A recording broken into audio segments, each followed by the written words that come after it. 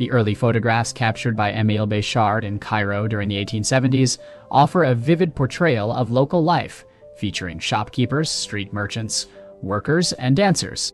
Active in Cairo from 1869 to 1880, Béchard's work through an Orientalist lens provides a captivating glimpse into 19th-century Egyptian culture, spotlighting its unique characters and atmosphere.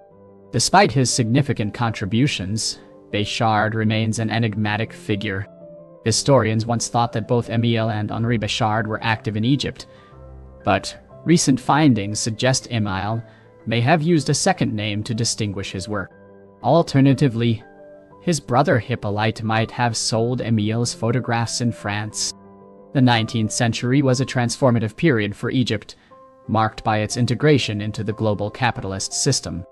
Egypt became a key exporter of raw materials to Europe and an importer of European goods, fostering the rise of a Turco-Circassian ruling elite and a burgeoning class of Egyptian landowners. Economic shifts drove many rural peasants to cities, where they joined the ranks of the underemployed.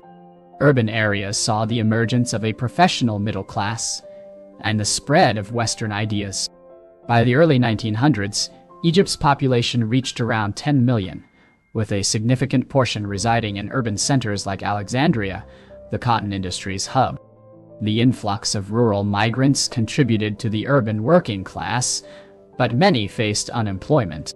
European imports severely impacted traditional crafts, leading to the decline of urban guilds and the traditional middle class, including the ulama and merchants, whose influence waned due to the economic changes of the era. If you enjoyed this video, please consider giving it a thumbs up and subscribing to our channel for more content.